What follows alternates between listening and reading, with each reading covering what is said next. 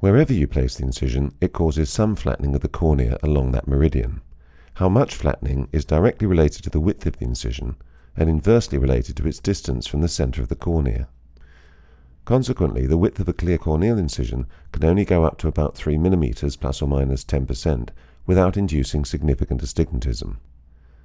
Surgically induced astigmatism may of course be deliberately exploited to flatten the steep meridian with an on-axis incision, but what we're trying to avoid in all cases is unintentional induced astigmatism. There are really only two principal reasons why this happens and two less common reasons. The first is that a clear corneal incision is made too centrally. This particular corneal incision induced a cylinder of just over 2.5 diopters and required corrective refractive surgery afterwards. The second reason is that the incision is made too wide when it's enlarged to accommodate the lens implant or the injector.